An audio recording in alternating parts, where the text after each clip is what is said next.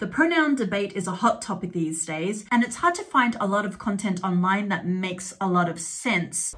It said that he wants to get food for herself. So I was wondering if you wanted to go with them. Oh, she's a really good cook. Yeah, he'll make sure you leave full. Maybe you should go talk to them, see if it wants to come over for dinner later. But today I stumbled across this video on TikTok, of all places, that really makes a lot of sense and manages to put into words what I have been thinking and kind of feeling about this issue, but couldn't quite articulate so well. And it also happens to be quite educational. But before I share this little nugget of gold with you guys, please consider subscribing to my channel, hitting the notification bell, and maybe while you're at it, hit the like button, because your support means the world to me, and I thank you so much for it in advance. I know when you say, hello, my name is Kim, my pronouns are she, her. What you will say is that you are just telling me how you want to be addressed so that I can speak to you respectfully. Pronoun etiquette, I didn't know there was one. During introductions, don't compel someone to share pronouns. Duh. Partially conjugate the pronouns you use during introduction. For example, my name's Susana, I use she, her, hers pronouns. That's not weird at all. Do not say I use female pronouns or I use male pronouns. No, don't do that.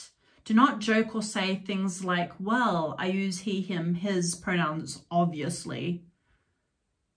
Why would I do that? Asking people to share pronouns does not tell you anything about a person's identity, just how they'd like to be addressed. Didn't we just say when we're not supposed to ask people their pronouns? But in any case, I'm not really thinking about people's identity when I speak to them. I'm not interested, really. It's okay to be uncomfortable with something new. Practice lessens discomfort. In other words, it's okay to make a fool of yourself on a regular basis. Great. Let's continue. But we're both quite clever, you and I. And we know that that's really not what's happening, is it? You see, when I address you, when I speak to you, I use something in grammar called second person pronouns. I'm the speaker, the first person, and you are the second person. And when I'm speaking to a second person, what I do is I use the pronouns you, your, yours, and so on. So I'll say, hi, how are you? How was your day? Is that your car over there? Right? It would be really strange if I somehow managed to slip in a he or a she. Hello, how is she? We don't do that. It sounds completely wrong. When I'm talking to you, the second person, about a third person who's not here, or if I'm just thinking about that third person, then I'll use the third person pronouns. Those are the ones like he, she, hers, his, etc. So his name is John. She's not a very nice person. That's his car. That's her house, you know, and so on. And the difference is quite clear. So when you, quite uninvited, declare your pronouns to me, in spite of what you might say, you are not telling me how to address you. You are not telling me how you like to be spoken to. What you're telling me is how I must think about you and how I must speak to everyone else in the world when I refer to you. You might think it's okay to control me in that way. You may think that you have a good justification for doing so. But at the very least, let's be honest about what you're doing, because that's how I like to be spoken to.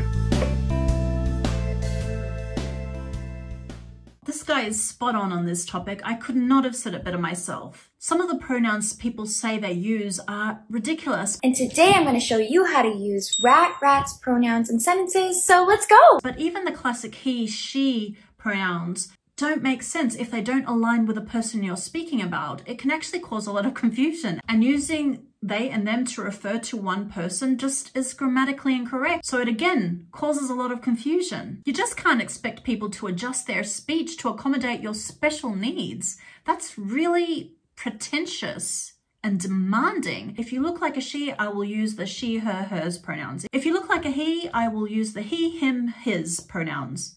It will just happen naturally. I won't need to stop and think who I'm talking about and adjust my speech accordingly. And I find it really entitled of people to expect others to do that for them. Just because people don't follow your demands doesn't mean they're being disrespectful. It's just because it doesn't come naturally, because it doesn't make sense. It doesn't click. Anyway, let's check out the comment section, shall we? Let's see what people think. Exactly right. If people ask for my pronouns, I tell them how you refer to me and my absence is up to you. But my adjectives are brilliant and fab.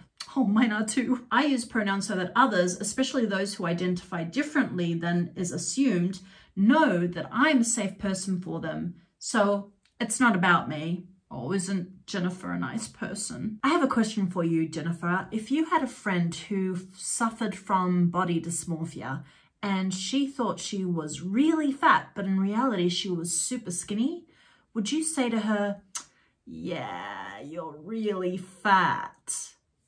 No, you wouldn't, would you? Because you wouldn't be doing her any favors if you did that. The sooner she can see reality for what it is, the better the decisions she'll be able to make in her own life. So really, you're not doing any favors to anyone by lying to them. Good point. I'm trans and I honestly don't care how others address me. What matters to me is being comfy in my own skin. That's right. Then someone replied to him, in the event that someone refers to you in the third person in your present, wouldn't you like them to know your pronouns? So this person wants Joel to have problems that he doesn't have. That's nice, thanks. If I tell someone my pronouns, I expect them to be respected. If they aren't, I don't want to be around those people because they are disrespectful. Sorry to say this, Jeffrey, but they probably don't want to be around you either. This is such an odd hill to die on. Lol. And the creator said it would be, yes, so let's not die on it. But Angelina says, no, it's not. Denying reality can have real implications for women in their safe spaces. I refuse to participate in delusion. You know, she's got a fair point there. I think that we need to draw some lines and they can't be crossed. I'd love to read your thoughts in the comment section below. So see you there and thanks for watching, my friends. Until next time.